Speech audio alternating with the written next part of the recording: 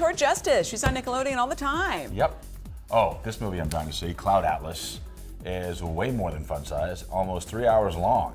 It spans lifetimes where souls evolved or regress, and the lives destined for quantum leaps are born with a special birthmark. Is this too big for you? I don't really know what I'm saying. It's a good movie, that's what I hear. Which gave Deco an excuse to ask the stars about hidden spots on their hot pots. God, without getting slapped in the face. That's it.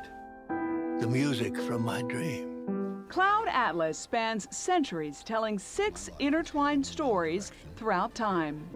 There are whole movements I wrote imagining us meeting again and again in different lives. A haunting melody connects characters through life, death, and rebirth.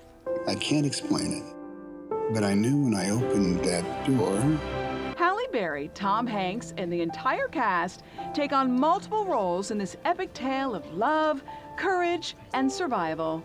No blade can protect you from the truth. Hugo Weaving is a devil. And here's Hugh Grant as you've never seen him. Hugh and I sort of play the villains of the piece. There's a natural order to this world, and those who try to upend it do not fare well.